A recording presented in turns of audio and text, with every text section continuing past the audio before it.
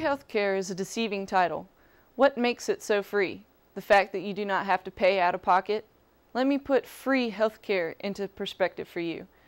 Your taxes will increase significantly because you will be paying for people with a common cold to go to the doctor. People with highly manageable diseases like diabetes and asthma will go to the doctor just because they feel bad or their chest feels a little tight. Guess who pays for all these visits? Your tax dollars. Personally, I would resent having to pay for people's negligence just because they want to eat Twinkies and ice cream when instead they should be eating vegetables and protein with sugar in moderation.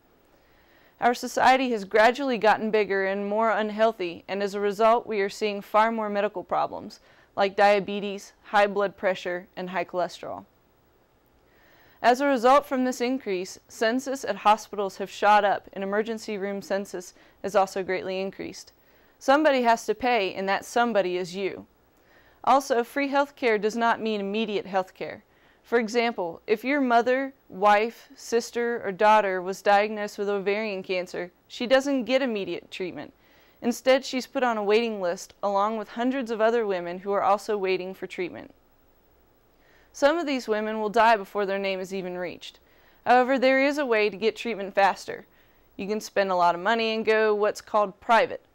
Essentially, this means you pay a doctor a lot of money to bump your name up the list. Going private is an out-of-pocket expense, not one covered by everyone else's money.